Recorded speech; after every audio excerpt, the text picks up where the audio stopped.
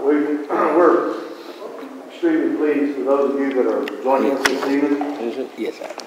For our we got a couple of new members that we'll introduce real quickly in 1 second. For those that have been a part of this group, part of this organization for the last year and a half or so, we haven't met since October. I know the calendar didn't work out for November and December, and I apologize for that. It's been a couple of months since we've been together. So in that time frame, we've had an opportunity to invite and engage, to engage some folks in our community that are extremely vested, not only in our school district, but in our community. And so I'm going to ask a couple of the newest members of our group to introduce themselves. Just a little bit, not just a little bit about what your involvement today is. So you're a parent of a child, whatever your role is and how Alief has an impact on you.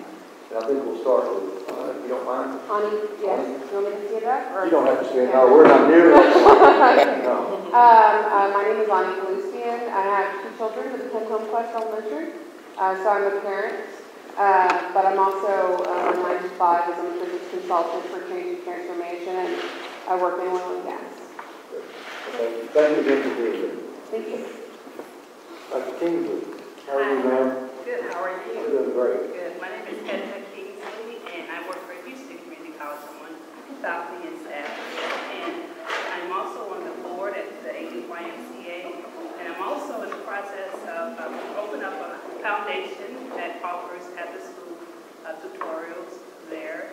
And so we're in the process of launching this huge foundation within the Alief community that's going to serve the Alief community. I'm also a parent of a graduate from Alief Taylor. She was the first graduating class, and her name is at Alief Taylor like 3 or 4 times. On the wall still, because no one has broken her record. So I'm proud of that. Hopefully she'll be the 2016 Olympics. My name is on the wall at my high school too. I was proud of it. Margaret. Good evening. My name is Marla McIntosh. I'm the Senior Director of Youth Development at the Alief Family YMCA. I supervise after-school, summer camp, community outreach, and teams. I'm also the supervisor at the after-school program at Home Quest. And that's it. Happy to be here. Thank you. Again, I appreciate you guys being here. For the 3 of you, as we kind of this evolves and you show up to these meetings, you kind of get the flavor of what the whole purpose of this group is. And tonight, we've got a couple of things that we're going to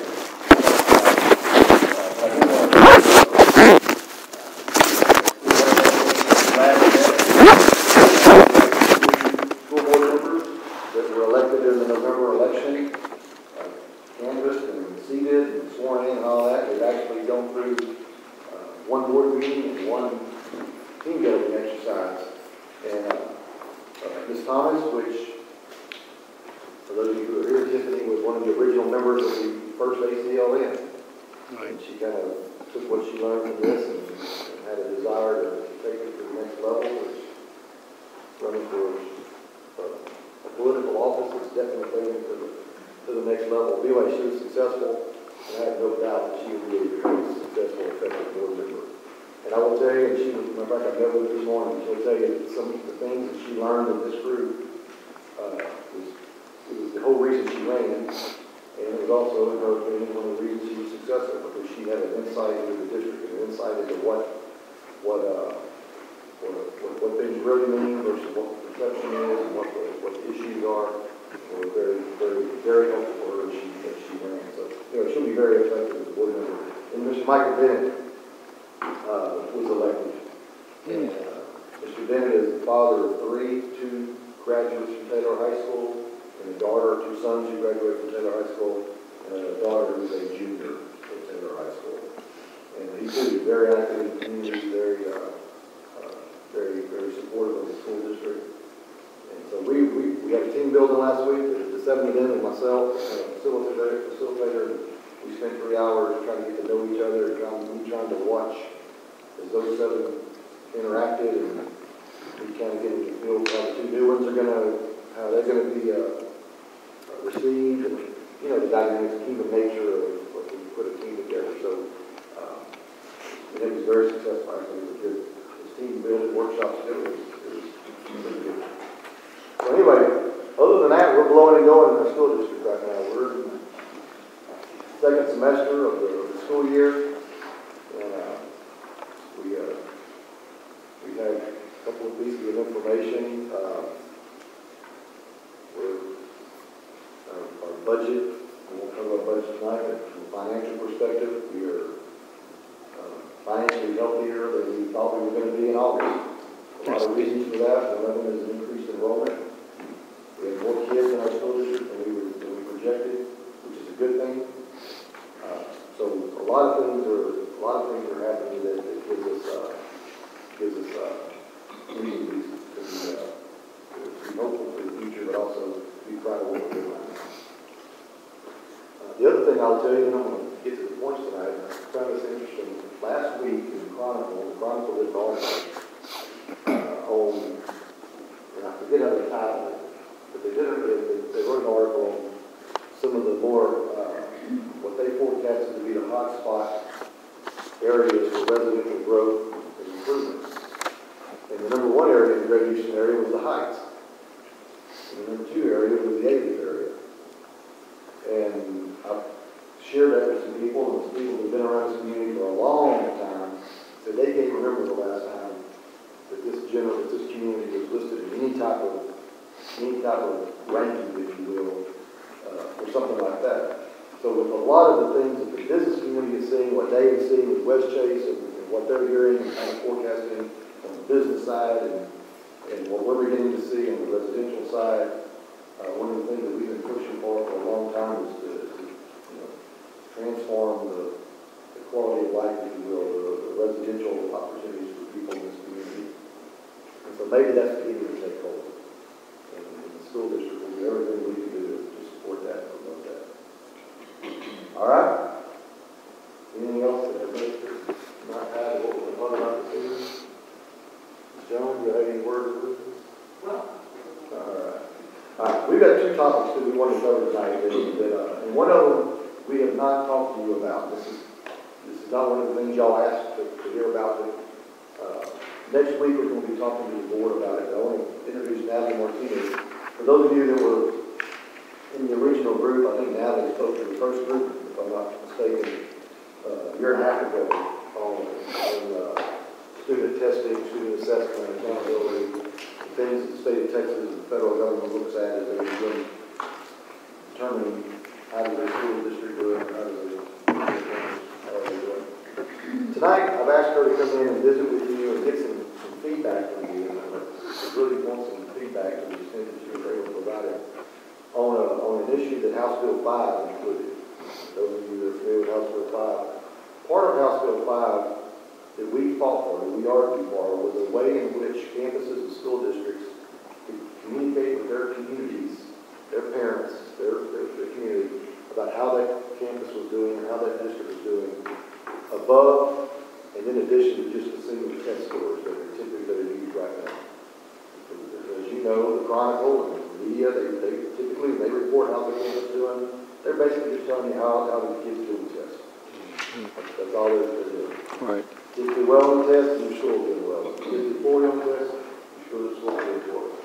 You and I both know, and people who are open-minded, or reasonable-minded people know that there's a lot more to a successful school, to a successful district than just test scores. So House Bill 5, as a component of it, is called the Inter-Student Community Engagement, and Natalie's going to talk to you about that. And so, think of it this way. The law requires certain things under this community engagement piece.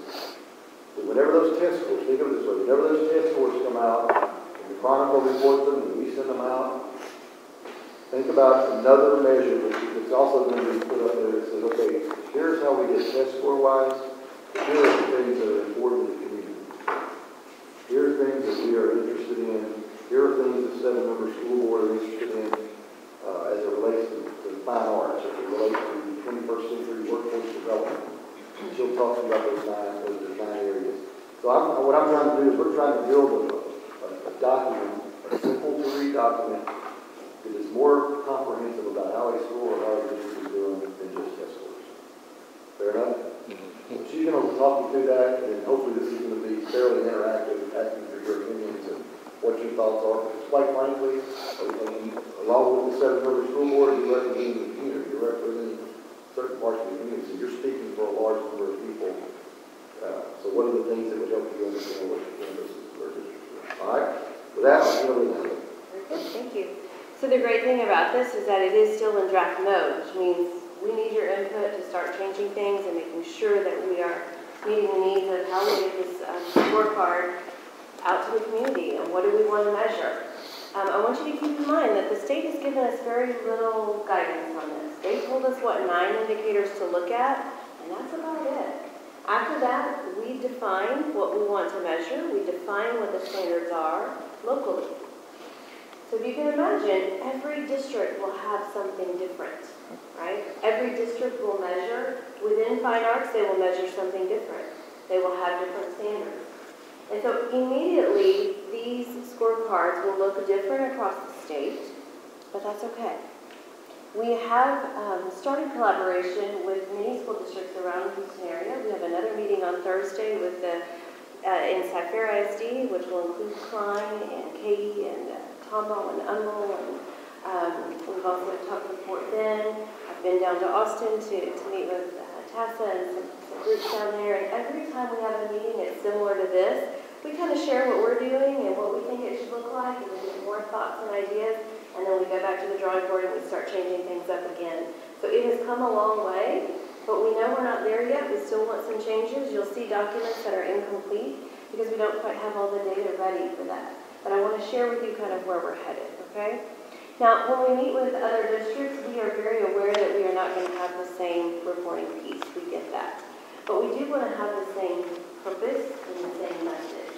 The real purpose of this is just to help community understand all of the things that we are doing in our schools outside of that assessment piece.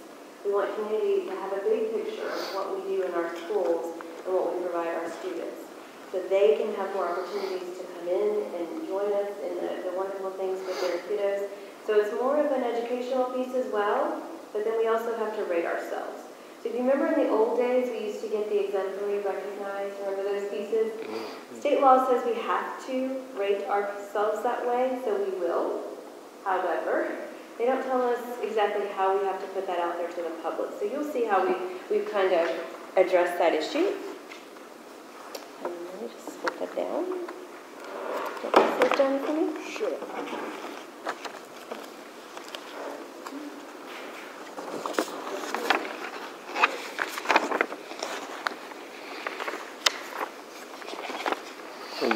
One more.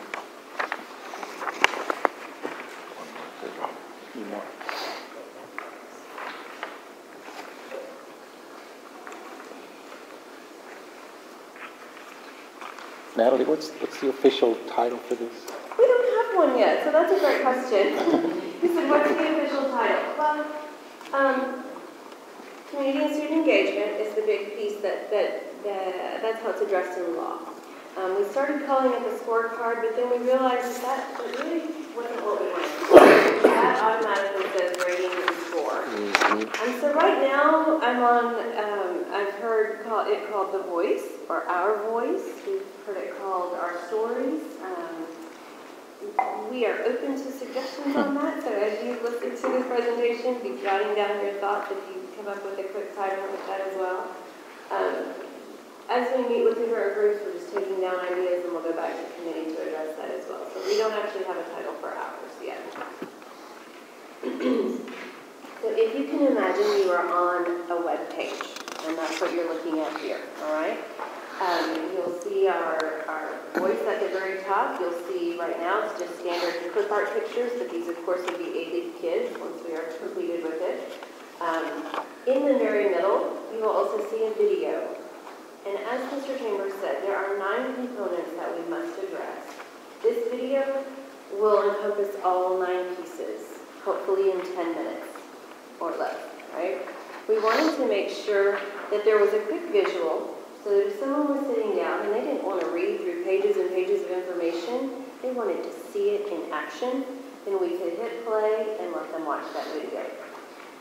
We are currently working on that video. We have a couple of pieces that are already complete, probably about halfway done with that piece. But our camera crews are going out to schools and making sure that we have great videos of all of our kids in action, so that's being put into place right now.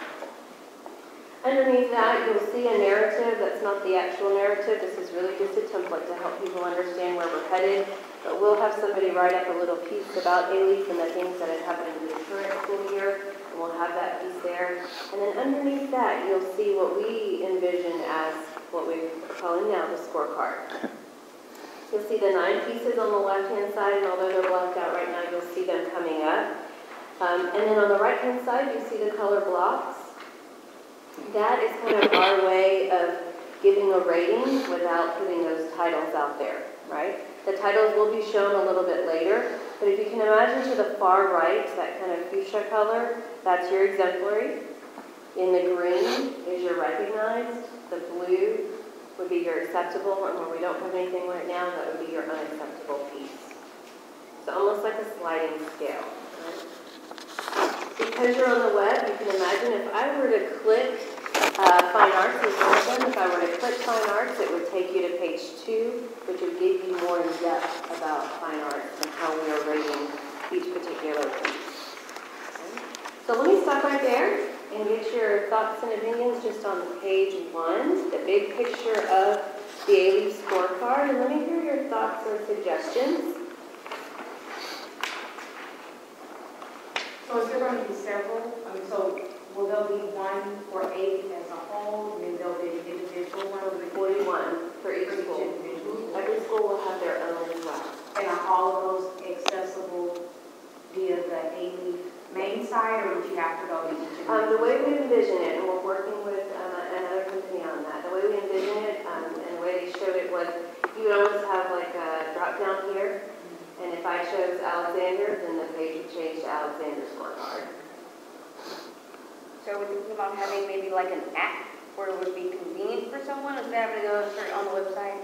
If I want to go and look on my phone and see, compare Alief schools, could I go on an app and Is there an app for that? Yeah. Yeah, there's an app. Are we looking at taking technology that far? Because I think more parents our age are app savvy, where we want to be able to look at scorecards and say, hey, you know what, this school meets my child's needs maybe better than this certain school does. Okay. I don't know the answer to We that. haven't gone that far yet. So I wrote it down. In terms of making an app versus being a Just only on website, right. I guess, yeah, going along the same lines, if you're trying to go real time, or you're going to have a response mechanism, like for parents who may not understand or may have just a given question, a way they can give feedback or just ask anything.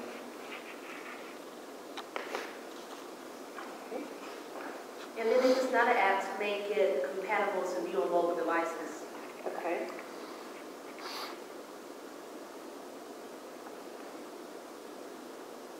Good. Yes. Periodically we get, I guess it's just communicator. Yeah, there may be some things that you can kind of pick and choose out of those for the last 6 months to be able to say, these would be good wording and for these particular items. Okay, yes. I think I'm happy to say that they, as our committee and the individuals in the district are kind of going through this and trying to determine, okay, what are the 5 things in the fine arts we want to concentrate on? Because it's hard to narrow it down to 5 things. So what's the 5 things that are either one of those 9 areas where that's a challenge. The other challenge will be deciding how do you measure it? In other words, what's the standard going to be to determine whether you did it really well or you did it well at all? And we talked about this morning with the group that we had in here, group of pastors network. And the issue came up about how do you ensure that this is not something that all you do is you talk about all the things you do great. And you don't really address, you don't bring forth the things that you need to work on. I think the delicate balance will be making sure you don't stack it with all the great things. We do a lot of great things, we do a lot of good things. Make sure we don't stack it so much with that Right. It was great. You got areas that improve. I think that's going to be part of the challenge, making sure that you as a community member or as a parent read it, look at it, that you don't draw, you don't draw conclusions that are not intended. No, it's not the message we're trying to say. We're trying to say that we do these things very, very well, but we also have areas we can improve. So that's going to be the challenge. I'm not expecting everyone to do everything great all the time. We don't do anything bad all the time. So they're going to do like an independent group, someone that would rate the group that may not necessarily a district employee? Would it be like us within our own, in our community, like an outside group that would say, well, these are where things are maybe better off suited and, so it's got a different taste of, like going to do becoming an auditing books, an outside firm giving you a rating versus, Well, you'll see today part of the indicators that we want to measure, and that's where we want your input to say, you completely forgot about A, B, and C. Let's put that in there. You will also see the standards that have been addressed so far, at least the ones that are ready. Again, we don't have all of them ready yet, but you can certainly make comment on the standards that we have addressed as well. So that will be the place where community comes in, where we go to, I think we've already scheduled 5 community groups. You were one of them, to give us input on that as the outsiders looking in. What do you think about the pieces we're measuring? And what do you think about the standards that we have set as well? Okay. Is it the plan that, like, would this be like the homepage for each of the respective campuses? So say would the homepage reflect our voice on each campus? Or is there going to be like a drop down? I'm not sure that it will be that, we haven't gotten that far in conversation just in my own head. I don't think it will be the homepage, but I can envision it being a big picture of, our voice put here, so that then it goes directly, and all schools would go directly to this one page. So then you could flip the campuses if you wanted to see additional ones. And the reason I asked you, and kind of a couple of things, you said no, you didn't want to necessarily say what you're doing. You want to say what you're doing wrong as well. But most advertisements that we watch or that we see, they're not telling us, Whataburger isn't telling us how bad Whataburger is for our health. It's telling us how good Whataburger tastes. So I think there's a place for it to say, yeah, we have areas of growth, but I don't know if you necessarily have to say it in your advertising that's saying, hey, look at it. And that's what this seems like it's more. I think there's a place for it, but it doesn't necessarily have to be. Very valid point. And I think with principals, when we meet with them, we stress that our purpose of this is to help you shine, but our purpose is not to make every school exemplary, right? Our purpose is to help them and push them in the right direction and help them grow. So we will see, that progress, but we do want to shine in areas as well. So let's go to page 2, and I just want to show you guys. Oh, I was just going to ask you, I imagine after you leave here tonight, there's probably a lot of ideas that occur to us that we haven't thought of. Absolutely. So at some point, are you going to give us an email address or some way to communicate? Yes, and it's funny because I met with the pastors this morning and I've already gotten emails from them from this morning's meeting, which is great. So yes, and I'll give you mine, but you can also email Craig directly, or Craig will email out the group with my information. Yes, on that one. So Craig will email you guys my information, and then you can email me directly or just call if you want to have a conversation about it. Okay, yes. I think it's important, too, to have a section of how you got there. If you're exemplary and I'm recognized, I would like to know, how do I get to that next level? So it'd be important for me to know what I need to do specifically or what you did specifically that got you to that point. Perfect. Okay. So I don't know how you would incorporate. To build in the standards on those. Right. Just to tell me what you did different. Sure. Can I add to what you said? Please. I just think that maybe in general, what I'd like to see Alief work on is some kind of best practices where all the teachers can go to, so there's some continuity on best practices throughout the school. So maybe it's how to get to having a really great art program versus how to make a behavior contract or different types of behavior contracts, things of that nature. So maybe this could somehow incorporate that, where you guys have a document repository of best practices within the district.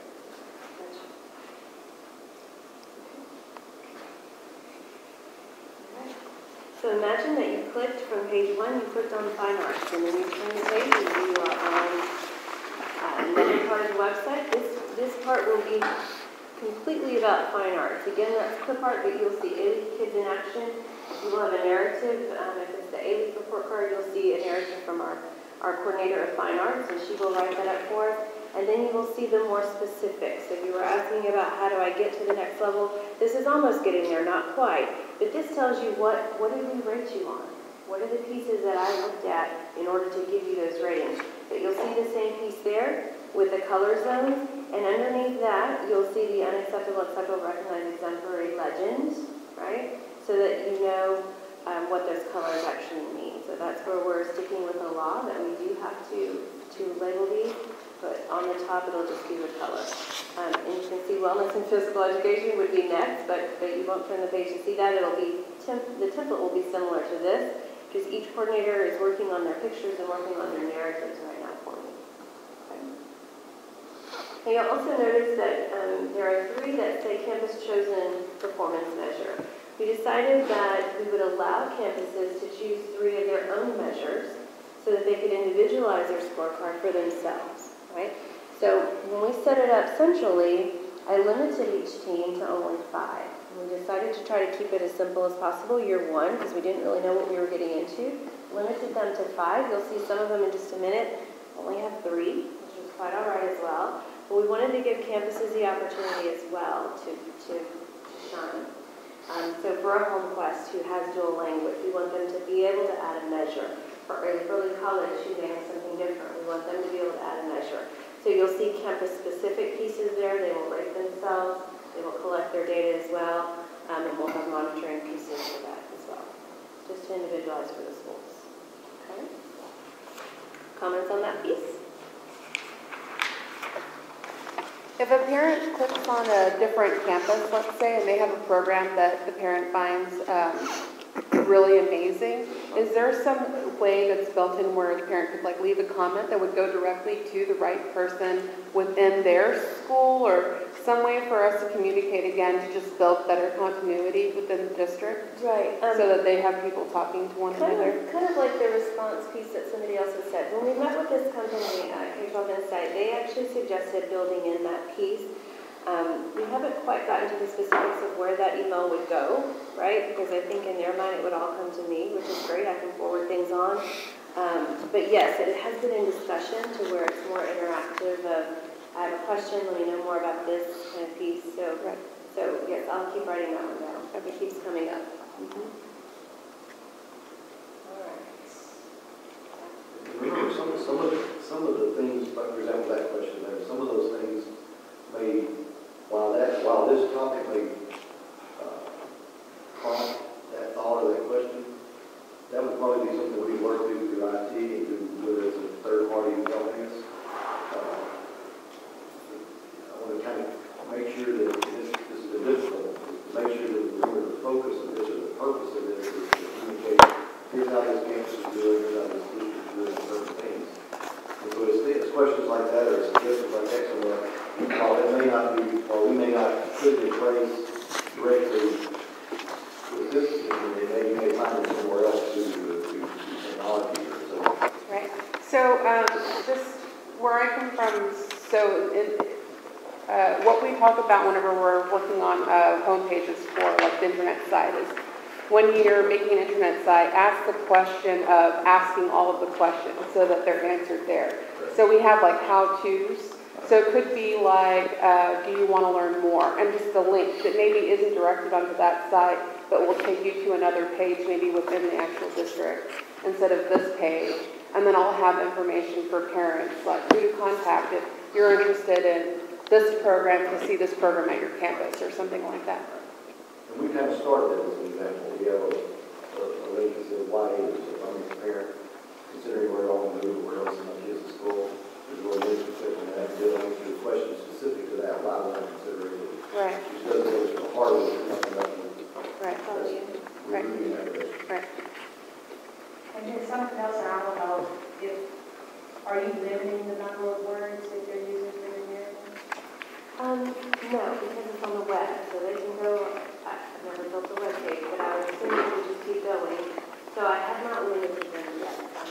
couple of them in, and they're not too lengthy, so, we're thinking we were. And the reason I ask is, if you think about it, like most of us are multitasking and we're looking at things quickly. Right. So if you could, the more you can communicate through pictures and words, the better, because really, are they really going to sit there and take the time to read a paragraph of a narrative about, you know, if you have a picture, you have an explanation of what's going on in that picture to communicate the same thing as a narrative. Just statistically, I actually looked into that when we were building some stuff for a client. It's 15 seconds that you have to engage somebody. So you don't have a very long time. Just happen to know that random. 15 seconds, that's like a long time. Well, when you read an email, you're looking at like 3 sentences, right? Yes, Right. Makes sense. There's people like me, like to write dissertations. Excuse me, campus chosen performance measures, say for the elementary schools, or something that would be standard for each campus, and then you have leeway to the other Yes, ones? so the initial 5 that Central Office came up with will be standard, and then the additional 3, they can choose to, they might not choose to have them at all. Otherwise, how They will. do you compare one campus against Correct. another? Correct. So there will be standard ones that were made centrally. Yes. You talked about comparison too. It may be nice to have a box where you can check things that you like, kind of like when you go to Best Buy and you compare this camera to that camera, and then at the end you look and see which one has the most check marks. You might want to be able to compare schools like that too. Formats, but yes. Yeah. Okay. I think Mr. Chambers said there's something like that already. Were you saying that? That something like that exists already on the home site? Where you can click, you can kind of see where you want to, you know, what district you, or what campus you want to move to? What I was saying, there's the link down referred to is simple kind of, if you can, if I'm considering 85 SD, here are some things that you should consider. Oh, okay. It wasn't, I mean, you can create your own, but we don't have that. Right. Y'all are very techy. Can tell. Very different than the morning conversation. It was the morning. Yeah. Okay, gotcha. All right, can we move on to this page here? So you have a thicker handout. This again is a draft. It honestly does change from week to week. So every time we have meetings and we gather more data, we do make changes and updates to this. So know that when it comes out in final form, the standards may be different, the measures may be different, but this is where we are at this point in time. What you'll notice is that there are 9 pages here to represent the 9 different areas that we do have to address for Health Goal 5. So you'll see fine arts, wellness, you'll see dropout prevention, ESL, and GT. You will also see family engagement, digital learning, 21st century classrooms, and then our compliance piece as well. If you take a look at fine arts, just want to walk you through how to look at this. On the fine arts page, you'll see that there are 5 performance measures, beginning with enrollment of students in fine arts courses. So this one is certainly geared towards the higher level for our high school students. They wanted to know how many students or what percentage of students were enrolling in these courses and how could they increase that number as well. So we've taken last year's data and tried to get a baseline of where we are. We're working through the process of that because if you can imagine, fine arts doesn't typically look at data the same way accountability looks at data. So it was a bridge to cross over to try to help them look at that data. I was pulling data for them, not knowing what everything fine arts was. I didn't realize that speech and debate was fine arts. They have 8,000 courses for fine arts. So I would check a button and they would say that's not ours, that goes to someone else, and then I wouldn't check it and they would check it. So we're working through that, so the standards might change. But you can see unacceptable all the way to exemplary on how a campus would be rated, right, based on their data for this current year. You'll also see number 1 and 3 really should go together, so jump down to number 3. Number of high school students continuing in fine arts beyond the graduation requirement. So they want to know how many kids are taking part 2 or music 2 or continuing on past just the baseline requirement. So we're looking at that as well. Jumping back up to number 2, Fine Arts UIL competition and participation. That's a tough one to collect data on because we were relying on the campuses and the UIL people just to kind of help us gather that data. So we're working on that and trying to get that piece together as well. Performance opportunities. So we are now looking at all levels for those opportunities. We want to make sure that campuses are encouraging our kids to perform and have those opportunities. And then we're also in number 5, hoping that they have those opportunities for more cultural development, having speakers and having field trips and those types of things. So for each of those measures, you'll see unacceptable all the way to exemplary. We would collect data from the campuses. Some of these measures we can collect centrally. Some of them we are going to rely on the campus to provide us. We would then go in and rate them based on these measures. Okay. Questions on that process? Can I ask specifically about fine arts? Sure. Is there availability for most of the campuses to reach exemplary for, for number 1, for instance, enrollment of students in fine art courses? I don't have the numbers off the top of my head, but I do remember a range, right? So there was a range that we want to kind of tighten up more towards the higher end. Right. So I don't have the numbers in my head. Okay, and then But another you can certainly question. email me and I can tell you where we are. Okay, and then another question for UIL, like for orchestra specifically, don't they all go? Don't they all compete? I don't know. They the don't? answer. Okay. What was the question? UIL For orchestra. UIL, don't all the students compete, like orchestra symphony students, don't they all go to UIL? No, they have to try. They all have to try out. Yeah. They got qualified to go to the next. Right, Yeah, they can compete in our district and participate, but in terms of competition, right, not all of you. okay. See that happen. I was just going to say, I know over at one of the high schools, when we were trying to figure out, the number of students that go on to another institution after high school, Right. we were never really able to get that data, so it seems kind of ambitious to try to find out who is continuing to perform after high school. Do you have that? Not after high school, after year 1. So a student takes After art requirements, 1 as a freshman, basic and they requirements. take art 2 as a sophomore. That's doable. Yes, yes. They're a little easier to find them. If they're in our schools, we can find out, but you're right, no, once they leave us, it is very difficult within our schools. The descriptions within the matrix, are they generated by you or from the state? No, that's from locally, Okay. from committees here, yes. So we have committees that have worked on it, which are inclusive of principals, coordinators from central office. They also took it back to their instructional leadership teams at their campus. So that was inclusive of specialists, took it back to their teachers. So it's kind of just been people working on it and bringing it back to central. Will there be a explanation of like what those performance measures are? So for those of us who wouldn't necessarily know what exhibition performance opportunities, is there going to be an explanation of what each one of those measures are somewhere for parents who are accessing the site and trying to see?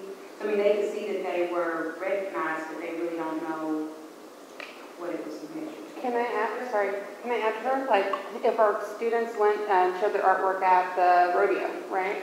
To tell us, hey, we were at the rodeo, or we put on 3 plays at the school this year, right? That's what you're talking about? I would like to, as a parent, I would very much like to see that kind of stuff. Spell it out. Part of the problem with education is we define every and Quite honestly, that was my explanation, so clearly it's not good enough. But I get that, because some of them are very self-explanatory, but when you go through these others, you're going to say, what are you talking about? Right. Because my background is accountability, it's not fine arts either, so I've learned a lot about fine arts in the last movie. So, but I understand your point, I also understand your point in my head, we'll have to figure out how to lay it out differently, but it certainly is an option. Well, if it's per campus, if it's individual per campus, maybe these are hyperlinks, okay, in these boxes. You can click on the hyperlink and you can see more information. You can see, oh, we did all of this and maybe have a date, like this is when this happened, or, because this is going to be information afterwards, right, after things occur. So to just have a link that we did this on this date, and maybe even if, let's say you have kids whose artwork went to the rodeo and won first place, you can say we are exemplary because we've won like 5 awards or something, you know, kind of have like a kudos page or something like that to say the things that you guys did. Okay. Others? What is your timeline for gathering this information? Is it going to be as the school year rolls along? Is it going to be at the end? I'm asking because I know STC collects that kind of information about, you know, awards and all that. Correct. It will be published by the state August 8th. We have to turn it in, help me remember, Gina, it was like June 26th? Yeah, June 26th is when we have to turn it in for a team submission. So it is a very quick turnaround considering it's not complete yet. Which is tough, and that was our message to principals as well. It's tough for me to stand in front of principals and say, I can't tell you what I'm going to evaluate you on yet, but I'm going to in June. That's a tough conversation. So they have been with us through the process as well, and they've seen it a couple of times right now, but they don't know the final outcome, and they don't know the standards right now either. So that's really set up by House Bill 5, and we don't really have a whole lot of leeway on that. So we're moving as fast as we can. I will say though that Alief is moving faster than anybody else. When we go to meetings, and the last one at Katie, and the speaker said, well, let's talk about this scorecard. Anybody want to speak up? And the room got silent. Nobody wanted to speak up. And it was Alvin and I, Steve said, we're following what Alief does, so if I can speak, then we'll give her that. So then, I can get up and speak to it, and I'm very comfortable speaking to it, but I also want to hear what other people say about it too, so I was quiet for just a minute. But we have a lot of people who are looking at our scorecard and looking at what we're doing, and how are we setting it up, and what are we measuring, and so we are trying to work very quickly for ourselves, but to support other districts as well. So, yes, sir. In light of the fact that you have over 1,000 school districts in Texas, how do the state ensure objectivity? How do they really become fully convinced that each district is doing this in a very objective way? They do not have a monitoring system for this yet. Right now, it is completely in the hands of local. Yes? And to be honest with you, Manuel, we do not want the state to get involved. It's ours. I understand your question. I mean, I completely understand your question. I think the responsibility of maintaining objectivity and a sense of meaning is going to be left up to the local school district. It's partly my job to make sure that whatever we present, whatever the school board approves is meaningful. That's why we're going to do our best to get out to as many people in the community to kind of get their input. But right now there is none. To answer your question, there is no monitoring at the state level. The law doesn't require it, and the state's not going to do it. And we're not going to ask for it. I'm just curious in the long term where you think this is going, because I understand the report, but I mean the goal is to teach the children. I mean, instead of having people reporting all the time about what you're doing, I mean, it seems like it's going to take an inordinate amount of extra manpower to maintain this. Or maybe, I mean, or each campus would have to have a person just doing this. She'll tell you that. This way I mean, in concept it's good, but I mean, I think in concept, I think for the next 2 years, this year and next year, districts will do what they're doing right now. They'll learn from what they did their first year. And we may come back and say, we made that way more complicated. If we come back and just reduce it down to something much more simpler, if you will, I think that's going to evolve. because you want it open and accessible so you can go in and click on something and learn. But I really don't, being a taxpayer, I'd rather someone teach than you just reporting all the time, keeping this thing updated every day. Maybe it's weekly or monthly, but every day is a little ridiculous. No, it's not a daily, it's an annual report. Oh. It's a once-a-year report. The data collection piece is pretty big, but what we started with, one of the first questions I asked our team was, do you already have data to support this measure, right? Because if you have nothing, we're not starting with it. That might be in year 3, right? And let's develop a system to collect data for us first. So we kind of limited what we would put in this document so that it wasn't as time-consuming as it was right now. It is very time-consuming right now. However, it's year one in learning. But we also are working with K-12 Insight, who I think is going to be very helpful in this piece as well, in the development of it. So all of these tricky things are kind of outside us and helping us with that piece. But bigger picture too, we want to educate community on how to be more engaged with our schools and help them support us with growing our children. And I think that's kind of the bigger picture of educate them on how to come in, educate them on when we do things and where we do things and what are your opportunities to come in and help us. Those kind of bigger picture where I think it's going. And I think that leads to student success. Yeah, that's the biggest key. Well, because you have more, Taxpayer, we're not hiring. Accountability. well, and more parent education. Now I was already here.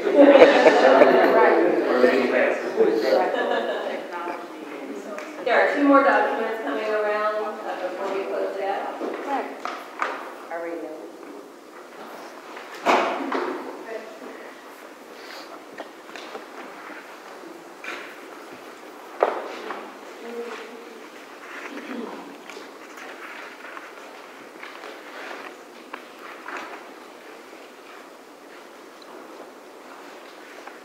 In the color document that you have looked at with me right now, if you'll turn to page 2 and look at wellness and physical education. Wellness and physical education in this color document here. There are 2 documents coming around, one is table and one is single. Pretty soon with it easier.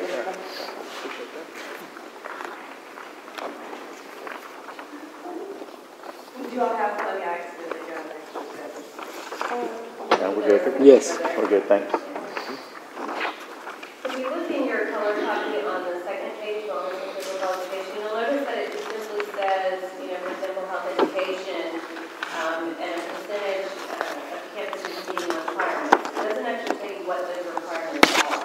The reason for that is because it's put in the we had to turn it into a separate document. The single page that came around was all about the health and wellness piece. And so it lists all of the things that we look at under those, under that indicator. We'll look at that for every school as well. Okay. To then come up with what percentage of our campuses are meeting it. The same thing holds true with compliance. Compliance is a very lengthy document, so that's the 3-page document that was stapled together. If you're interested to know what we look at for compliance, this is the piece. They did change their mind on the compliance issue and that we don't have to rate ourselves exemplary recognized. We can just say yes or no, are we in compliance or not. So that is a change that we'll go back in and make. But there are a lot of pieces to that compliance issue. So I wanted to make sure you had that handout as well. Who's going to fill this out, this compliant, for instance? Who will actually be responsible for it? It has actually been divided by department centrally. Because most of those things happen centrally, we do part of that information for the campus, right? So if, for example, came from the federal funds coordinator, director, but I got a piece that was just accountability, so I have to make sure that, you know, the performance reports are on the web. I'll be checking that. And we make sure that SECs are running. I'm going to check for that. So centrally, we'll go in and check it, and it'll all funnel back to federal funds director, who will then analyze that data and help us report out. Okay, so each school is responsible for filling this out, and this goes to the district who compiles all that information, and then from there you go to and report that to the... For most of the indicators, yes, but for compliance, most of those things are done here in this office. Okay. So are teachers or are campuses filling it out on the web somewhere, or are they actually having to physically read it and circle all 5 million things? We're not there yet. So for compliance, Central will fill it out. For wellness, campuses will fill that out. Right now, I have it on the spreadsheet. I have it ready to go, but we're hoping for a different way to do that. We're hoping that they can click buttons and it automatically feeds the ratings. And it's not something enough to figure that out. Yes. I'm voting front on that one. Yes, sir. I have sort of a backdoor comment to this. Several times I've heard people say that, you know, when parents go to the website to find out more about the program, And I feel like if you really want to get parents involved in the program, then you should get the kids aware of the program, because once the kids get involved, their parents are going to follow whatever it is that they want them to do. So I think a good idea would be to, because everybody doesn't live around the stadium or around the school, send a bus maybe on the weekend for a workshop to go get the kids and bring them to a football game, or bring them to an orchestra concert, or bring them a school-related orchestra concert or an art session within Alief, and get them involved that way. And you'll be surprised on how many doors and parents won't even have to see your website. The kids want to get in it, they're into it. And a lot of kids don't know what they don't know. Some of our areas are impoverished, so they have a single parent, and their parent's not going to be able to bring them to the football game or the baseball game or whatever else we have going on. So if we take more initiative to get our kids that we already have involved, I think we'll see a higher turnaround and a great achievement for them in the fine arts and other areas. We ship them to school, but we don't ship them to anything else. One thing about fine arts, they can do something like that internally for music, as far as orchestra is concerned, and where they'll have a day and they'll bus the kids over to the high schools and let them hear high school play, or it's the other way around. The school will orchestra will go visit other schools. Right. So, I mean, there's a little bit of that going on. It's a good idea. Or do I was thinking neighborhood play, like at McClendon Park, they have an outdoor theater. You know, take the kids there and make them perform outdoors in the theater. There's hundreds, thousands of kids out there on the weekend. So if you go and do that, you know, some of those kids never even thought about being in theater, but they happened to be out at the park, and they saw that, and now they're involved, and they're already in Alief. That's the wonderful thing about it. They're already Alief kids. And in addition to that, we are in the process of creating the Alief outdoor theater. Okay. And in hopes of bringing the Alief talent. Right. In the amphitheater area, you guys are going to develop that? Yes. Oh, that's fantastic. And I spoke with the director of the park, and so we'll have, like the Miller Outdoor Theater, where they show, really showing. Right. That's what I was thinking. Okay. Can I play devil's advocate for what you said? I have a child with special needs who won't tell me anything. So we really need both things. I mean, I hear what Oh you're yeah, I'm not saying do away with with one of. And I really think that's great, but being a parent with a child with special needs, I need to have this kind of information. And I'm also a taxpayer and a homeowner, and I actually can't wait to see something like this that I can go into and really delve into the school and find out exactly what's available. And even being close to the administration at my school, whom I probably speak to on every other day, I still don't know everything that's available because there's so much available, right? So this will be nice.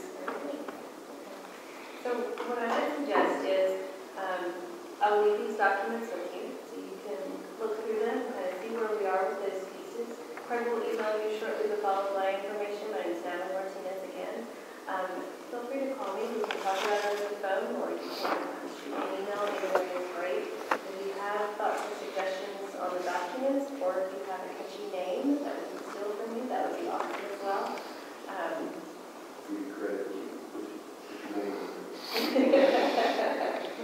What's your name? Audience of one. Audience of one. We are all moving towards the same goal and have the same vision, and that's student success. Well, thank you very much. The obvious issues are one-time consumption. Do you actually, do you get the message out that you're trying to get out? Sometimes you have no control over that. You can control the message, you can't control how the message proceeds. That's true of anything. But I do think, going back to Mike, to your question, any concern in that. Yeah, we're gonna learn from this year, and we're gonna learn from where this time consumption, or whether what we put out there, not what moms are looking for, or what parents are looking for. But I will tell you this, and we'll move on to the next topic. Me personally, I think most educators across the state of Texas, we were tired of being defined by one test, given on one day. That part of it, we would, and it's still asked, be careful what you ask for, because I personally we wanted to build something or create something that would allow us to tell the rest of the story. And so it's going to be up to us to tell the rest of the story in an effective way and make the necessary changes as we go through it. And I will assure you, Alief ISD, now the more teams that are in some cases miles ahead of the rest of the state. And there are other districts who are trying to play catch and keep up with us by calling her every day after work when she's doing what we're doing. But very, very proud of her personally and her role in all this. And as a community member, as a parent, just know we're trying to do the best we can to tell you how we're doing. All right. The board will be taking this up. The board has a lot of decisions. They're going to be having this conversation as we move on. They'll be making some decisions ultimately as to how this actually gets played out. All right? Thank you, ma'am. You ready? We're going to move to a totally different subject. One of the things we talked to the board about last year, a year ago,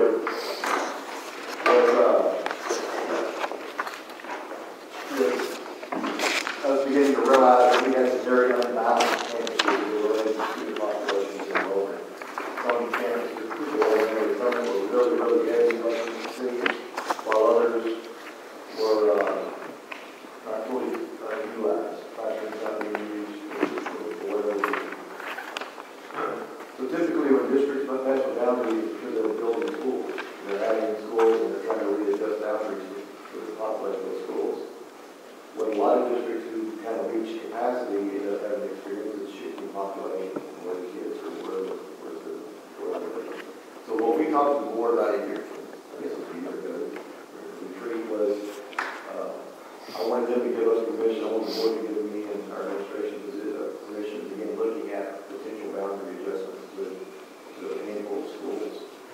And that's what we have done. They gave me that permission, Charles and Charles, the research and discussion on that. And so last month in December, we brought to the board some ideas, some possibilities of a couple of schools and a couple of boundary adjustments. And we're in the middle of that. We have not even started having the meetings with the parents of the schools who might be impacted. But what I wanted to do is to talk to you guys about the boundary issue, but more than that, talk to you about what we're seeing as it relates to enrollment, as it relates to population shifts, as it relates to the changing demographics of where people are beginning to move, where people are living, and what we're hearing in terms of the potential future growth. So you can kind of share that with you and talk to us, so you can have an idea of what we're dealing with and what we will ultimately.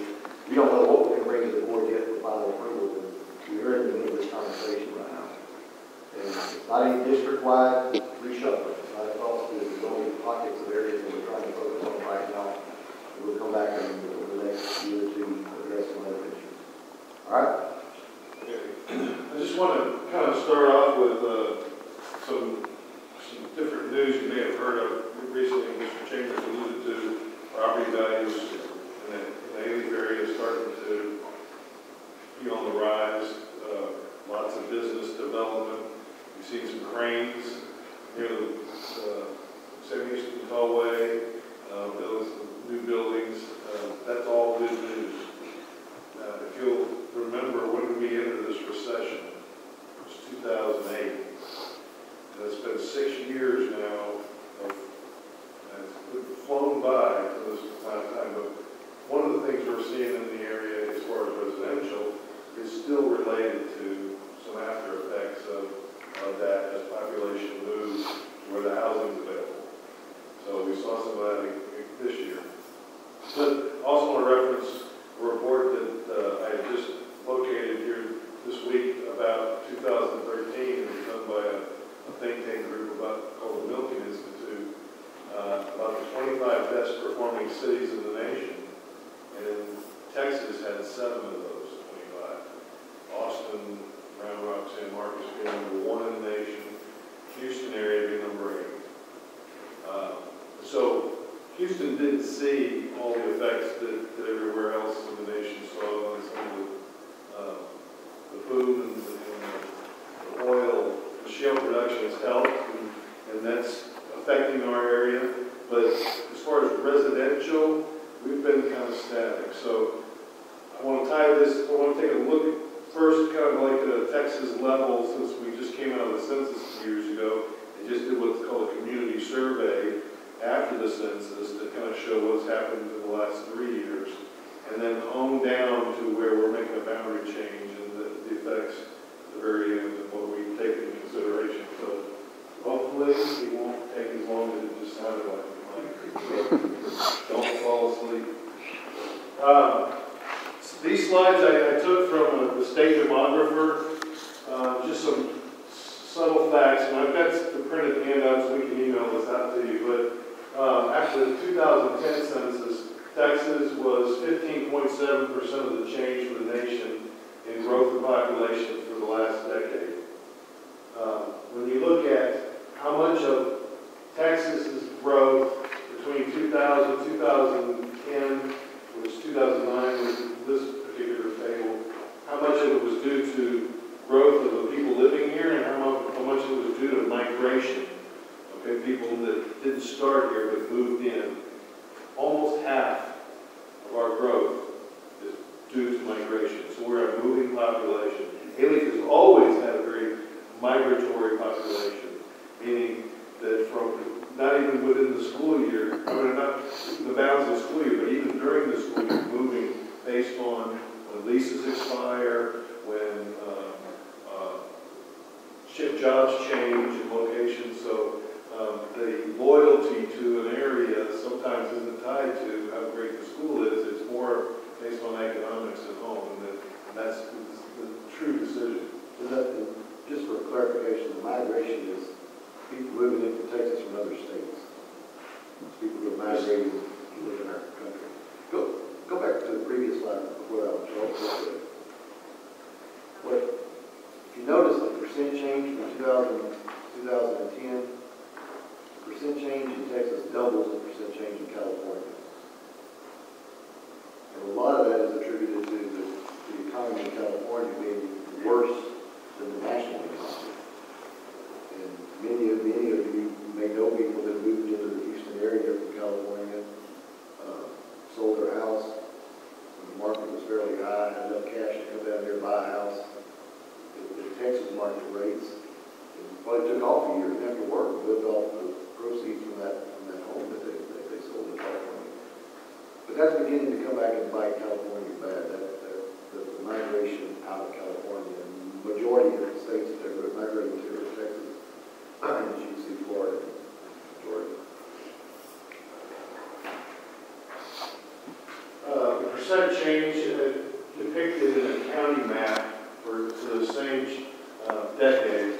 You know, if only know the Houston area. Here's Harris County. The big change here that we've seen is in Fort Bend, and when you see the total population, there's still so much growth that can occur just south of us. And we start honing in on the population, and one of the uniquenesses of Alief is the diversity that we have in the limited English and the foreign-born population percentage in Harris County, Fort Bend County is some of the highest in the state. In Texas, 2009, these are the stats from that community survey that was just prior to the decennial census. But the state ranking for Texas as far as high school diploma for 25-year-old was 79.9%.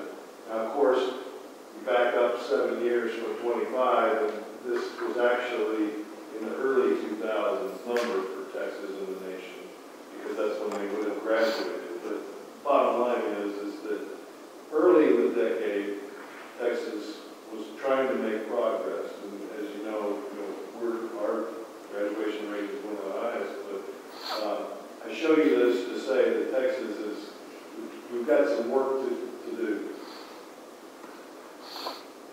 This is a change in projection. This is actual data up through 2010, actually through 2013, through the community survey, and then beyond, all the way up to 2040, the state demographers have graphed the change in percentage of the breakdown of demographics in Texas.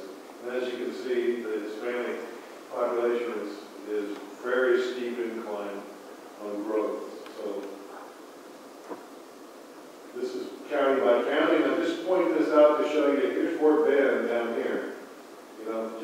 just breaking 500,000 in what they're dealing with in Harris County.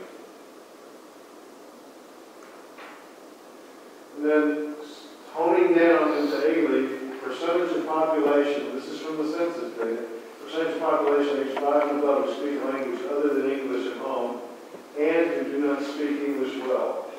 In all of Region 4 and 30+% are one of those districts, along with Aldine and Glen Park.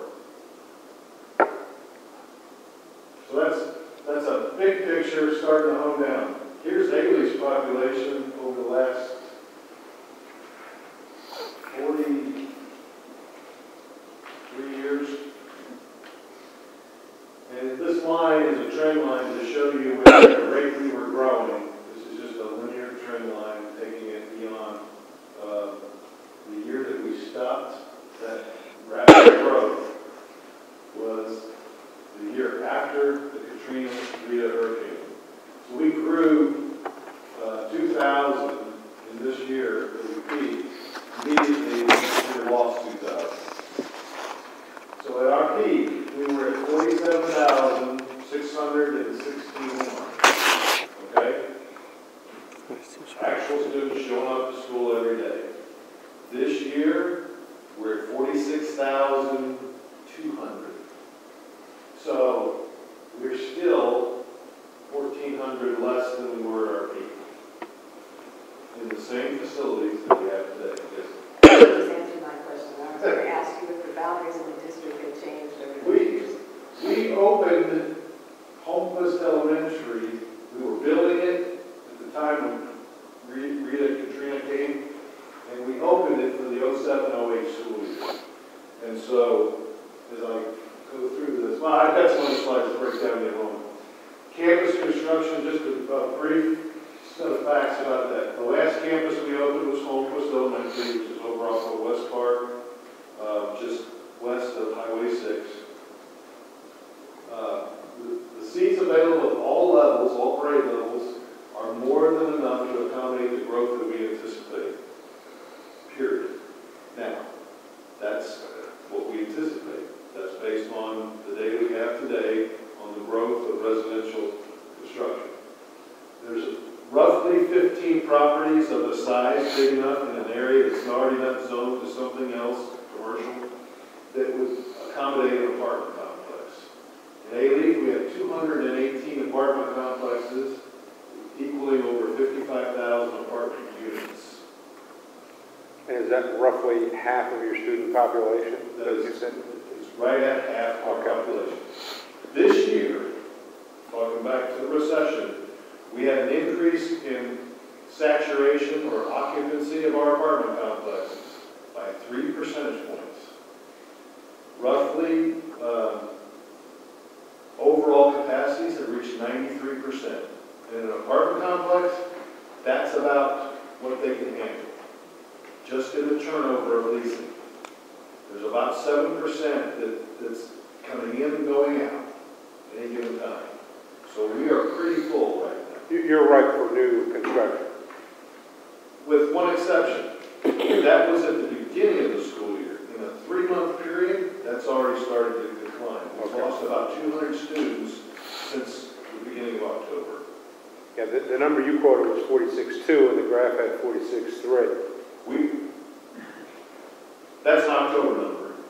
As of today, though, we've dropped less than about 200. Yeah. And that happens through the year. Typically, October we peak, and then the rest of the year we start a decline. This year we had a little steeper decline after October. And is there a reason why that trend occurs? Have we figured out why more students leave in October versus leaving in January? Where you would think that, as a parent, I might let my child stay for the first semester and then This is how your lease falls. You stay in your lease. There's all of the pressure on a parent is to get kids enrolled in school by Labor Day. I mean, that's kind of the mental target that we've had for decades. After that, things happen, and like I said, the loyalty to a campus, it has little effect if the economics aren't there to stay. And so it doesn't really matter if the lease is expiring or if the job's not there, they have to go. Right. It is what it is. So, yes, it used to be back 30 years ago, it was migration, or migrant workers, and they were coming back from fields and working there or something. That's not the case anymore. No, it's economics. That's all it is. On the flip side of that is the adjoining district that goes up every year. Actually, Houston has actually been on a kind of a slight decline, I believe. Katie's been on a constant incline, Cyfair incline, Fort Bend. Spring Branch has declined a little, No Forest. So we've actually seen a couple of years of slight uptick. So No, what I was getting at, there's do they just go to Fort Bend every year? It's moving around the city. It's not leaving the state or anything. It's in the Tri-County region here. So none of it because of charter schools or anything else that's causing What I've noticed is that they're, like I said, they're moving from area to area. They may not even be moving out of Alief, but they've moved within Alief 3 or 4 times. There's several kids that I've come in contact with that have almost gone to every elementary school in the district. So it's not that they're leaving the district or that they're getting away. They're simply moving to whatever apartment complex is offering the best deal. 2 months free, my lease is up here. That's where I'm going. It's pure. I can't tell you how many times over the years, I mean, Rick can testify too, transportation. People call at the beginning of the year and want to get their kid in a bus to Miami because that's the school that they're going to, and they're at Houston ISD, or vice versa. They say, I'm calling for principal such and such, and they're calling one of our alien schools, like, that's Houston ISD, that's not it. Right. So the district level of it, people don't assimilate or latch onto as much. So that's why the getting the name out constantly saying we're this district and not that district is important. So more of the word Alief is associated with every one of our schools that builds that level of ownership, if you will. But anyway, at the elementaries, I include this chart, and I can just briefly, the purpose of this is to show all of our elementaries. Today, we have 21,455 students at the elementary level. We have seats to accommodate 26,000. That's including all of our portable buildings. If we burned all our portable buildings down, we still have seats for 24,400 at the elementary level. So that's 3,000 more students. That's 3 big elementaries worth of students with empty seats based on the capacity of the buildings. Some is in this building, some is in that building. A lot might be in that school because it's low on enrollment, and this school may be over enrollment. So that's when we start looking at, hey, can we move some boundary lines here and try to level out some of these elementaries? How does 42 portable buildings compare with 5 years ago? Up or down, or about the same? Same. We haven't bought a single portable building. Rick, what would you say? I'm sorry? 10 years? We haven't bought a portable building in 10 years. At least 10 years. They're the same building we owned at the Louvre. In other words, we haven't bought a single one. Most of them stayed right where they are, because we don't need them. But as far as... are all 42 being utilized? Not all of them, no. We have some empty, quite a few. So we have seats at the elementary level. We have 6,000 intermediate students. We have capacity in our intermediate schools for 7,900, 7,400 without portable buildings. Plenty of seats at that level. That's the 5th and 6th grade.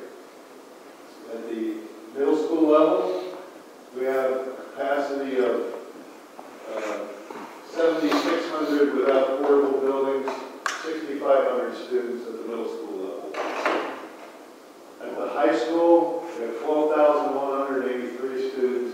We've got seats for total all facilities, 14,800. So we have room in our facilities. It boils down to where are they, and are they balanced, or are they, is it time to make a boundary change? We haven't made a boundary change since we opened Homequist Elementary, mostly because there wasn't a huge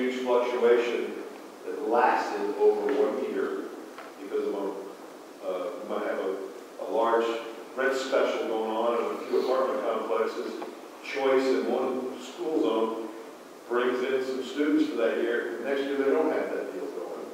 And so their enrollment drops 50 students. And that can happen one year to the next, very easily, most of our elementaries.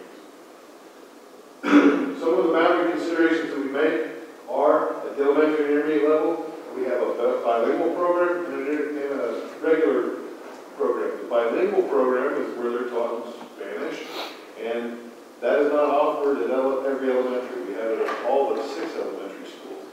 So depending on where you live, you may be in a different attendance zone to go to this school for your bilingual program versus this school. Another one is our Ames program at the elementary. We have 2 schools that service Ames, and that's a math, science, gifted program. We bus the students to those 2 elementary schools.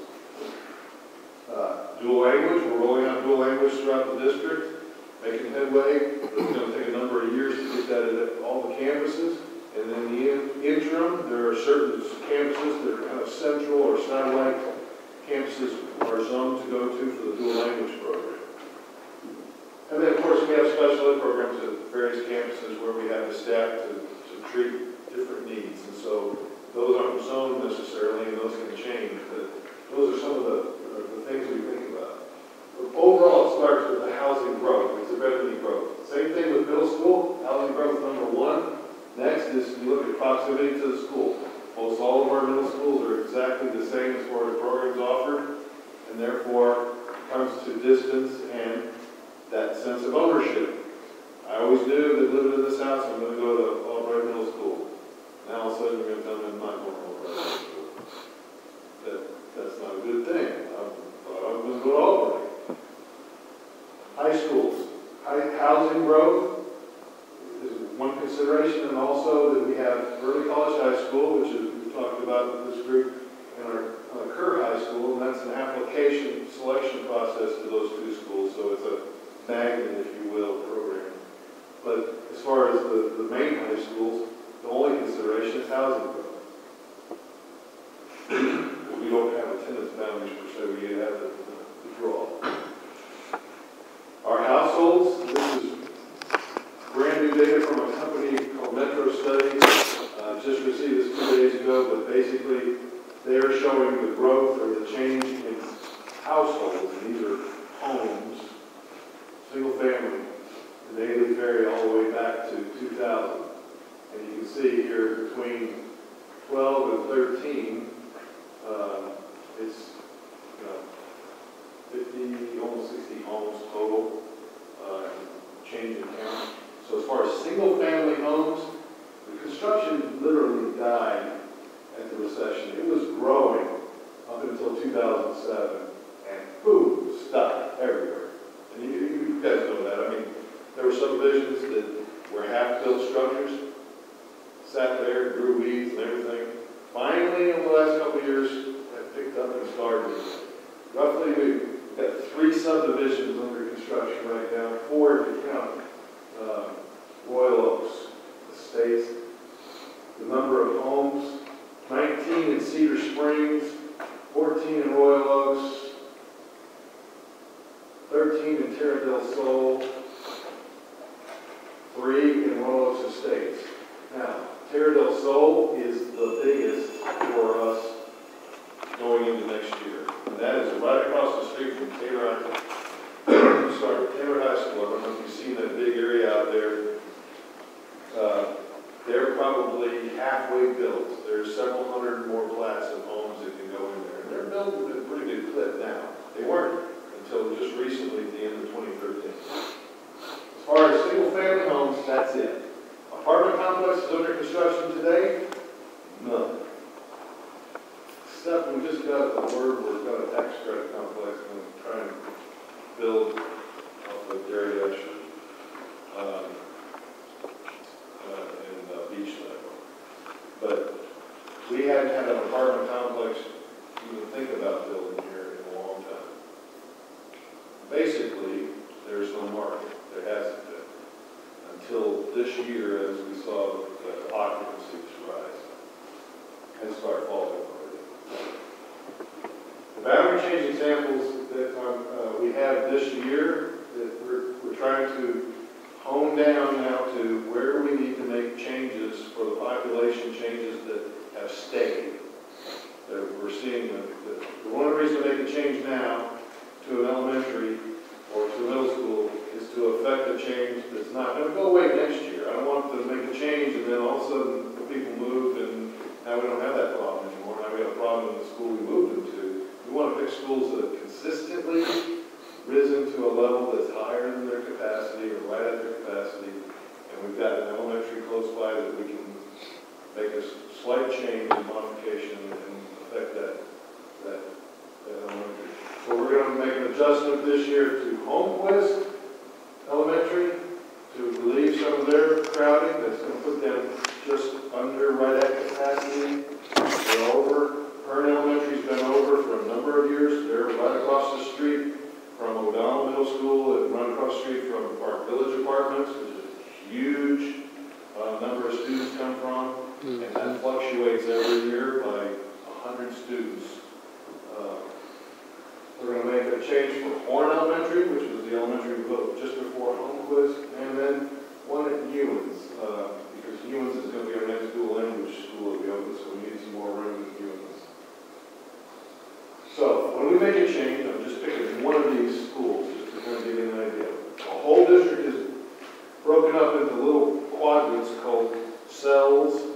They're self-contained little sections of land that all encompass either an apartment complex or more, or a subdivision in an apartment complex or more. But it's boundary by meets and bounds like Texas surveying, so that we can easily say this piece of property, all inclusive of everybody lives there, would move from this school to this school. So here's the change we're going to make with Holmquist is Zone 19, the monolingual students or the regular program students who attend Holmquist Elementary would move to Heflin Elementary. And this is the boundary of that zone. You know, and it moves from Richmond west to along Eldridge, from Eldridge to West Hollow, and that's the physical description. And then we have a map here where here's Richmond, here's Eldridge, here's West Park, here's West Hollow, and here's all the subdivisions and apartment complexes in here. Savannah Place, Chase Hamlet, West Hollow Village, West Hampton Estates, West Twin Townhomes. So the students who are in the regular program that are being bused from that location all the way across Highway 6 to Holmquist will be moving to Heflin, which is about half the bus ride, half the distance. Now, when we do a change like this, the one thing we do right off the bat is tell the parents that if they provide transportation, which we have a very fair number of parents who provide their own transportation for elementaries, then they can continue to take their student to the elementary they're currently attending. If they're not going to provide transportation, then they would take the bus to the new school. The statistics I've just included this just to show you. This one particular move will move 85 students. So it would lower Holmquist enrollment by 85, and it would raise Heflin's elementary by 85. So this is just one example of the 4 that we're going to make this year, because this will be long-lasting. Unless 2 years from now, somebody comes in and builds an apartment complex. Right there, there's still a little bit of property between Heflin and Holmquist, all the way up to the far west of the district, where there could be some apartment complexes built. Subdivisions won't have much of an effect. Oh, I have a question. So for those ones where you move them from one to the other, are you going to be balancing out the number of kids in those classrooms as well?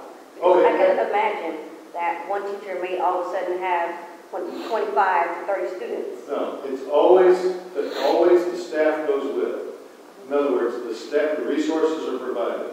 So basically, the bottom line is if we're moving 100 students, then the elementary they're going to gets their enrollment projections along with those 85 students or those 100 students included at the breakdowns of the grades they're in, and they get X number of teachers to make it 22 to 1.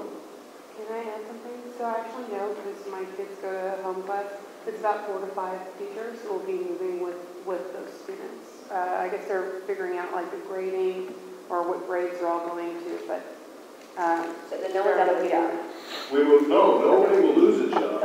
It just goes on the last in, first out kind of a LIFO of how which teachers go. But basically, every teacher still has a job that they had last year because overall we're going to still grow a little bit next year. So we're going to need every teacher we have plus a few more. So. Can I ask a question?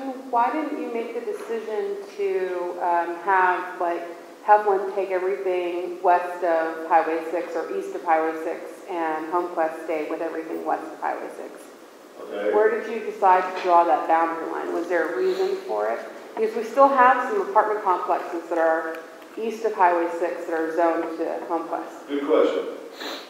And there's only a few people in the district that try to watch this, and it's the people that live in that area or my office. Right. And so in Heflin, there are 81 townhomes being built right behind Heflin right now. They're almost done.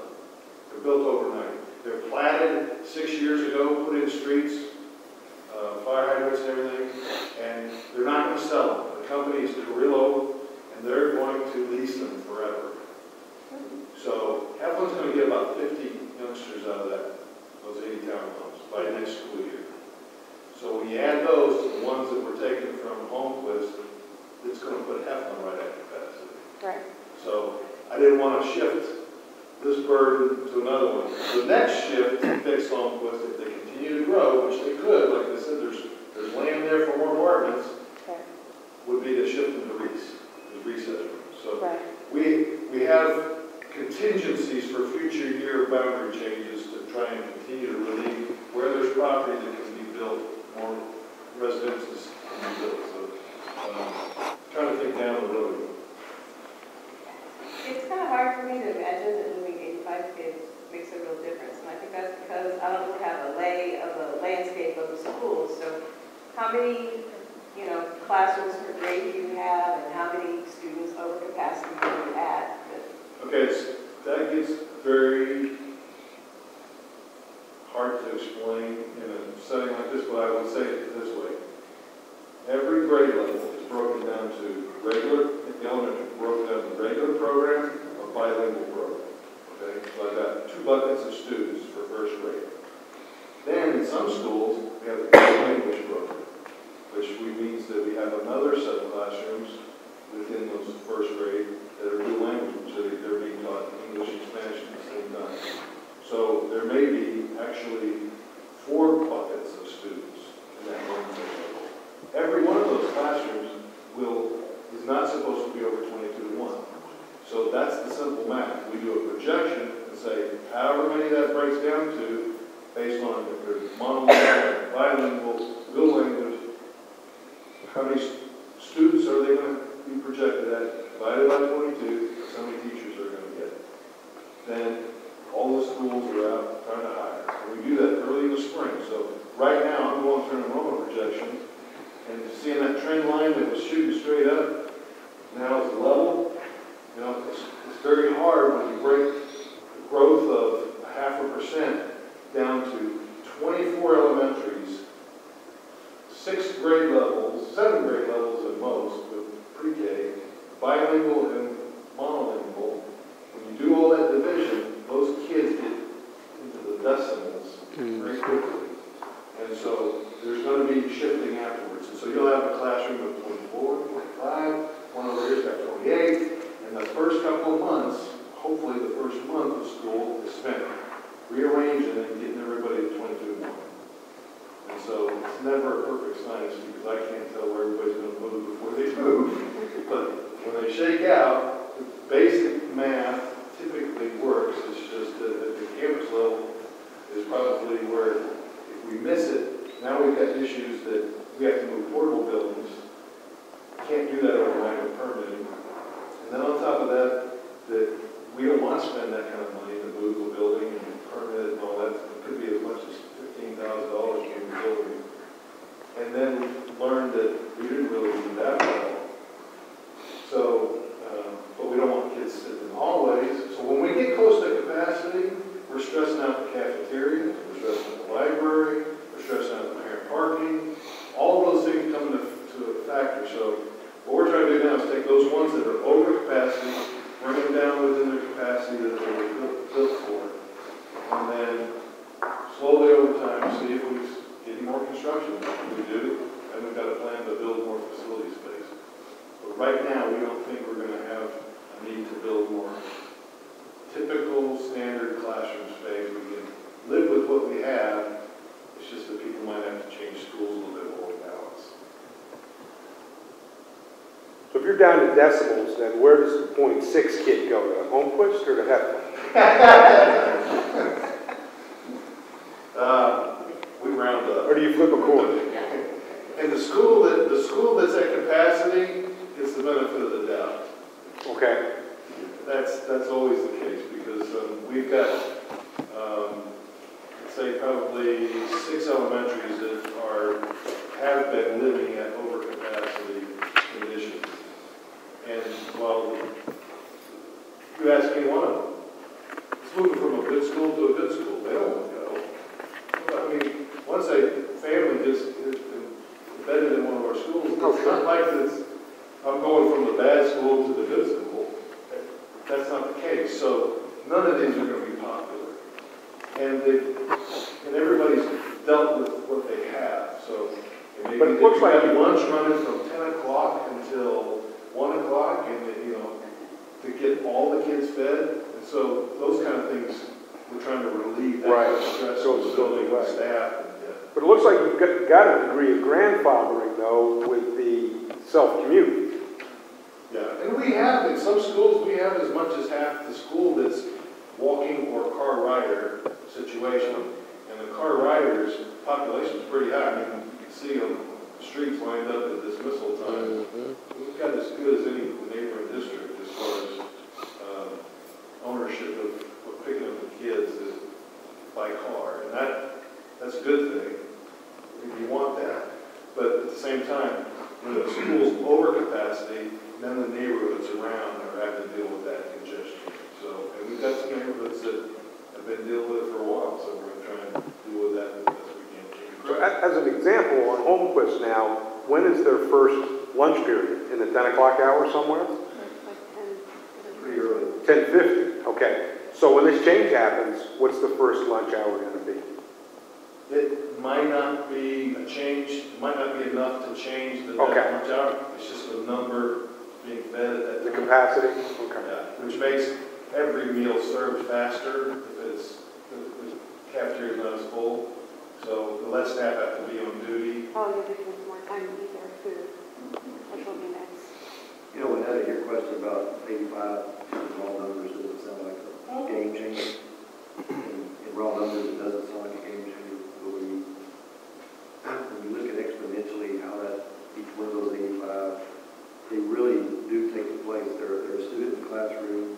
They're also a student in the cafeteria. They're a student at recess. They're a student in the library. And that's what makes that 80. When you take that 85 off of a campus that's already 100 or so of capacity, it does make a difference. I mean, it does it to the entire environment. The other thing I'll tell you about boundaries, to your question, people may look logically and say, well, they're on this side of this highway, put them over here. If they're on this side of this highway, they go over here. And every once in a while that does work out, but I have found in my experiences that very rarely does it work out just because of the logistics of where the growth is going to be. The other thing, Charles alluded to this, when you do boundaries, you have to be thinking 3 to 5 years in advance, trying to forecast what might happen, or what might not happen. And 6 being such a major thoroughfare, it makes sense, but because of what we know at Heflin and what's going on at Heflin.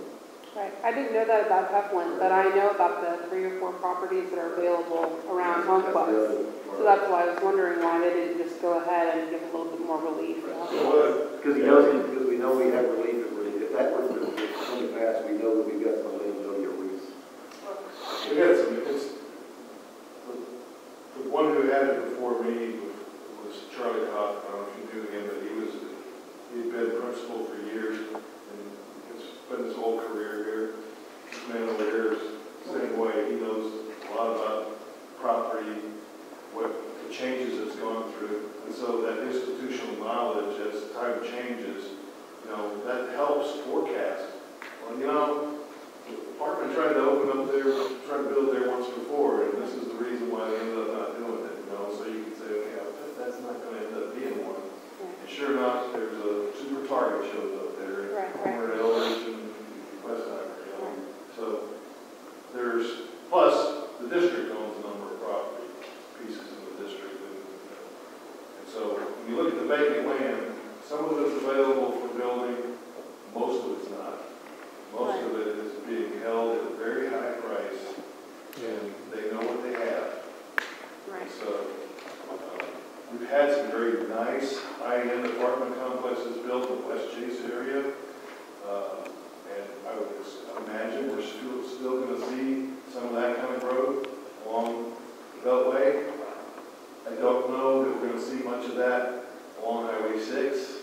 Right, well, if they build up Western Small, for instance, they're trying to revamp it, right?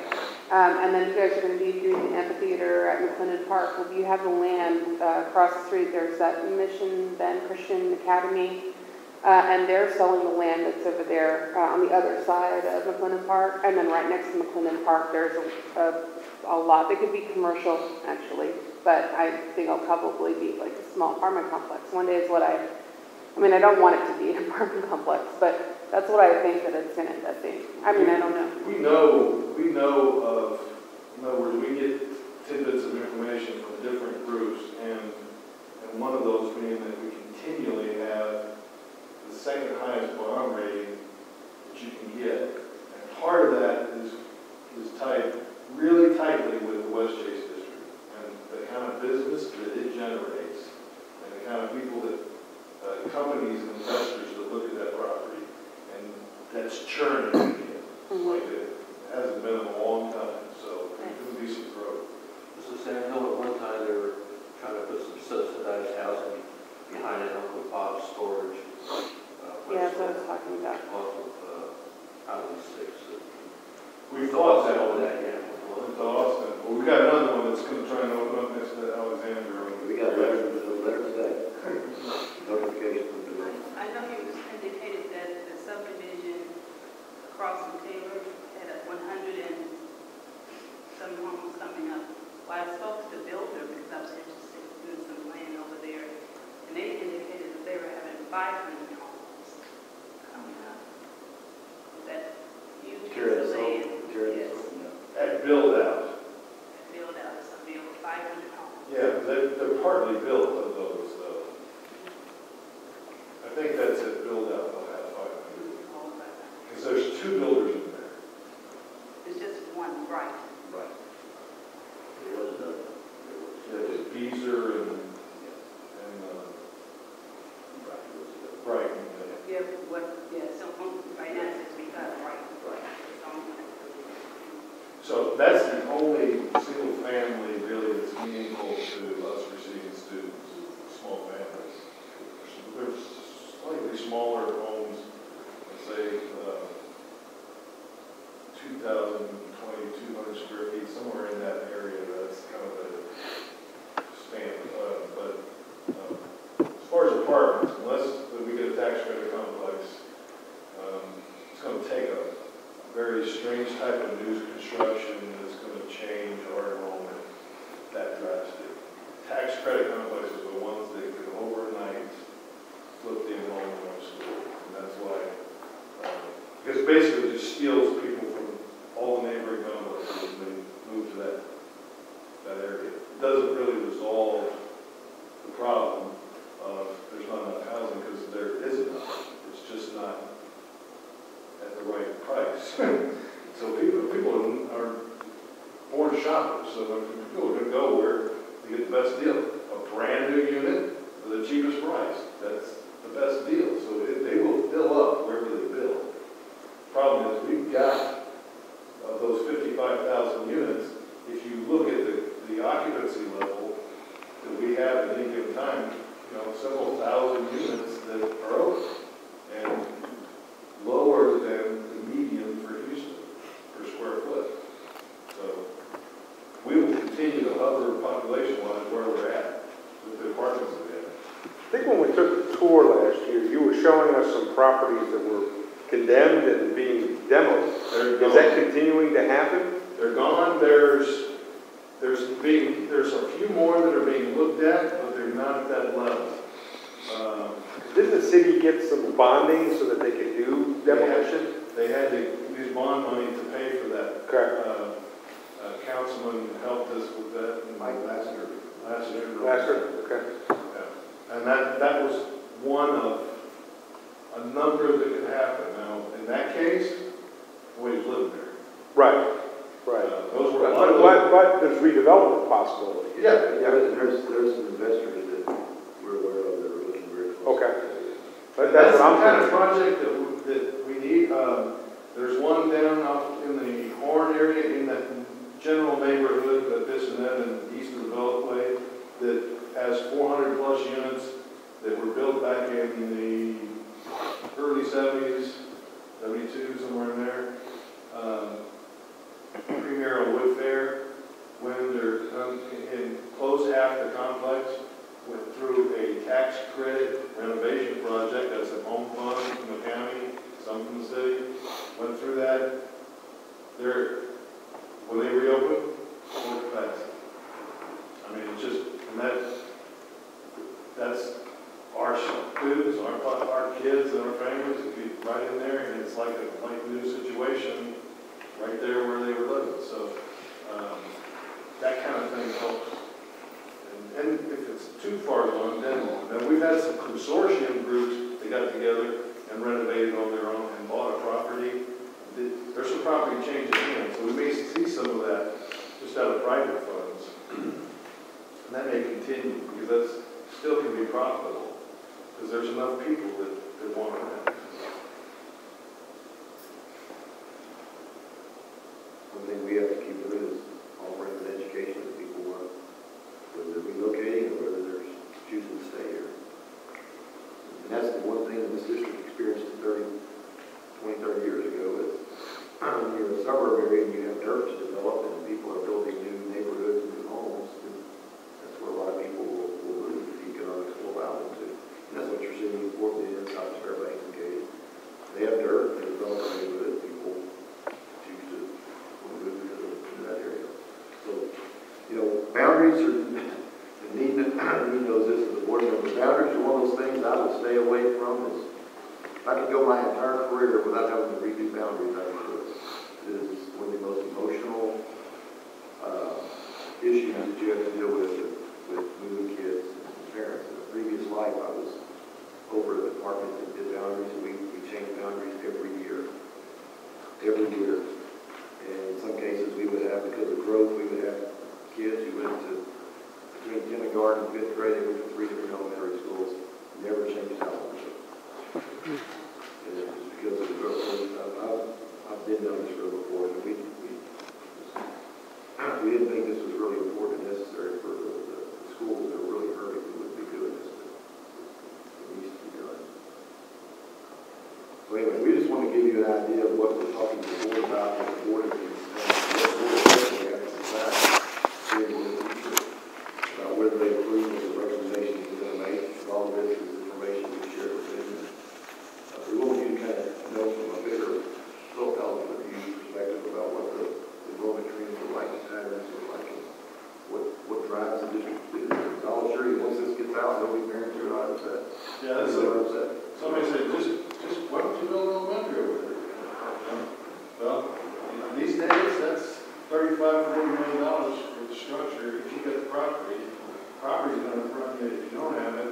If there's some available in a built-out district like ours, it could be as much as $15 million for a piece big enough to build an elementary. So you're talking about giving back that nickel on the tax rate that we dropped over the last few years. Right, so, you go to the financial guy and you say, we'll make it Ho Elementary for $40 million. Naming rights, come on. Yeah, low interest rate from Ho. Put his name on it. Put his name on it, he'll spend some coin. Yeah. Any other questions on this topic or this subject? Again, this is a sensitive issue. We're not, I did not go into it with my eyes closed. So it's a board decision based on staff recommendation that may happen this next school year? It's a board thing. In other words, They're the elected guys. it's one of their duties, or It's one of exactly, their realms. Yeah. But yes, they rely on us to generate the numbers and bring back, and then we take it to the parents, and I bring back the feedback to the board for final adoption. Because we can back off of this and say, no, we're not going to do it. You know, if it was really bad, you know, then we wouldn't do it. So That's part of the process. You start well in advance. You ask the board, hey, do you approve us even looking into this? If they don't have the stomach for it, they don't have the appetite for it, don't want to mess with it, they tell us no, we don't do it. In this case, they say yes, and we spend 12 months doing exactly what he's doing. in this district, we have a real, I think, a real efficient use of space. We stop building when we need to stop building. Built beyond what they needed. Your numbers show peaked, 6 or 7 years ago, and that's when your last building was. I know, going back to raw numbers, I know that when he showed capacity versus butts and seats, you see a 3,000 student delta at the elementary level. That sounds like a lot. Over 24 campuses, that's not a lot. Yeah. That is not a lot. You compare that to other districts who sometimes get a little over ambitious and build schools when they really could have just gone through the heartache of rezoning. We had a neighborhood in Southwest that had a couple of high schools that, quite frankly, they need to do something about it. They're less than half capacity. And that's what happens when you get out there. But we have some room to grow. I don't think we'll ever build another school to grow unless something really crazy happens somewhere. Anyway, this is one of the issues that causes all kinds of issues, and our job is to communicate as best we can, explain to families what we're doing. I think the message story we have to tell is if your child is being moved to another school, they're not being moved to a lesser quality school. Schools are being impacted right now all. But that doesn't really matter. Change. Campuses was coming. Oh, yeah, they've been yes, sir. Those, yes, sir. The meeting, I think, is on the 21st, if you were interested in, going to one of those. I mean, not you, but just in general. I'm not planning to move, but I did get the letter last week, I think, sometimes. And I thought it was really good to see them get some relief, because they've been over capacity for a while. And every year, a home class gets more and more students. And it's just been like the hot spot to move over into that area. So I'm actually looking forward to seeing the school have some relief. So I think it's good that you guys made that decision. Earn the same way earn is done. Anything else? Craig will send out Natalie's information to you, so if you have any added comments or suggestions on what she's trying to tackle on that community engagement piece, don't hesitate to give her an email or call. And we are meeting February 11th. We don't see you for 2 months, and now we're going to see you within a month. So anyway, we'll be preparing the agenda for that, and we will be preparing a tour of the district. We did that last year. We'll do that probably right after spring break while the weather is still reasonably Busworthy. We'll put you on a yellow limousine. Air conditioning. Yeah, busworthy. Open the windows. I don't know, I might put you on one of those ones. Dig up a new one. No, we're going to organize that and do it during the day and kind of take you guys to where we'll take you to some examples of what's happening in elementary, intermediate, middle, and high school, and wrap it up with a lunch. So we participated in that last year, we'll do the same thing. All right? On Friday would be great, all right? We'll keep that in mind. Anything else? Thank you for the 3 first-timers. Thank you very much for being here. Hopefully you can come back next time. Thank you guys. Have a good evening.